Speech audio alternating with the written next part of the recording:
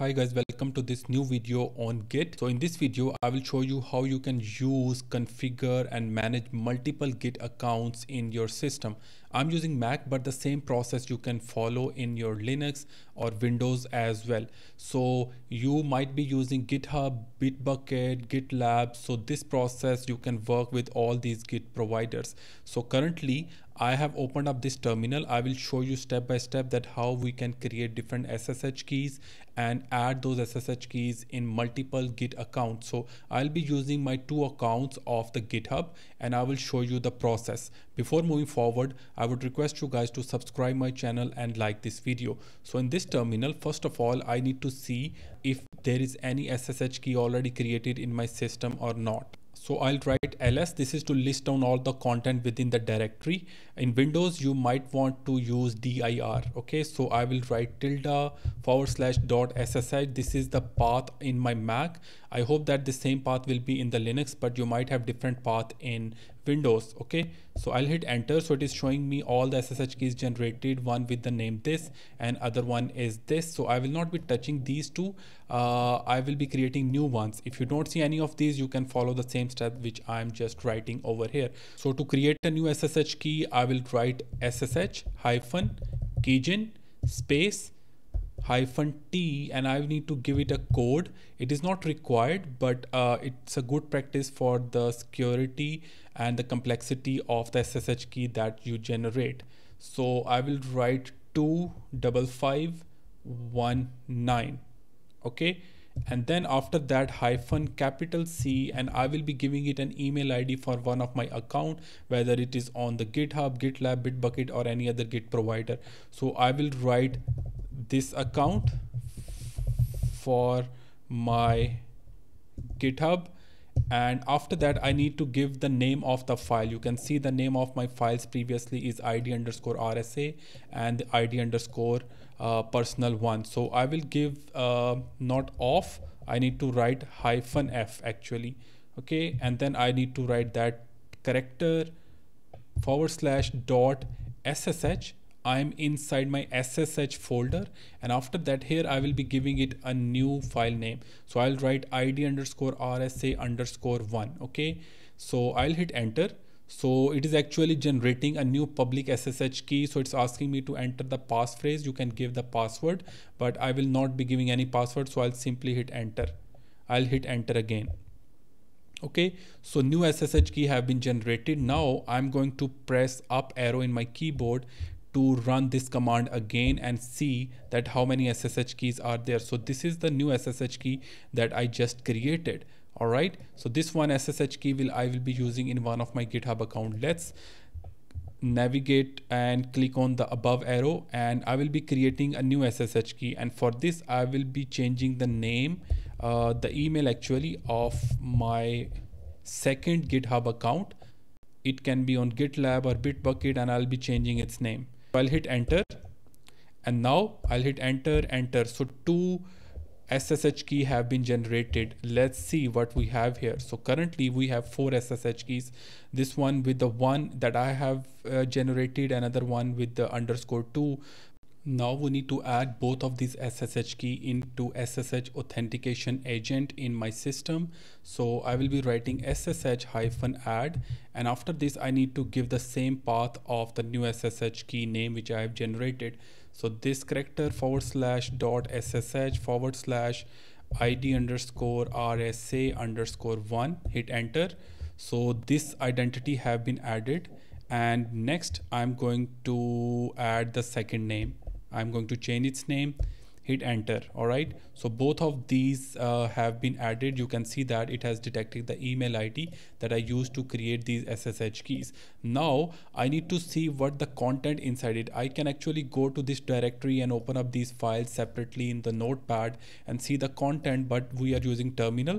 So in the terminal I need to write cat this sign /.ssh/ and then I need to give the name _rsa_1. I will hit enter. Okay, so this is the SSH key in this file, but I need to actually print this .pub file, and that content I will be adding and using in my accounts on GitHub. Okay, so I will press up arrow .pub. I'll hit enter. So this is the short SSH key that is generated, and this is short because of that this code -t code that I added over here. Okay, so now let's print out the second one as well. So now I need to copy both of these SSH keys and add it in my GitHub accounts. Make sure you match these email IDs with the accounts you use to create your GitHub account. So first one is this email ID of me. So I'll just copy pasting from here. Make sure you start off with SSH and end with this email ID. So I'll just copy. Let's go to the settings of my GitHub account. And in the settings, I'll click on the SSH, and here one of the keys already added, but I can add any number of keys as I want. So I'll click on new SSH key. I will paste the SSH key over here, which I have copied, and here I can write any name to it. So let's say test1. Okay, we don't need to change the key type from here. Add SSH key. So here I actually need to provide the authentication code because I have enabled two-factor authentication. So I have authorized, and you can see that new SSH key have been added over here. Now I'm going to copy the other one, go to the settings, and we can follow the same steps that we just followed. SSH, add new SSH key, paste it over here, and I'm going to write test2, add SSH key. So here this SSH key have been added. So in both of my GitHub accounts, I have pasted both of the SSH keys which I have generated. Now I'll be creating repositories in both of my GitHub accounts. I will be cloning both repositories. I'll be pulling the changes, and I'll be pushing the new changes in my GitHub repositories. So I'm creating the first repository in my first account. Let's name it test1. And we can make it private as well, but let's keep it public. We can add a readme file as well. So let's create this repository.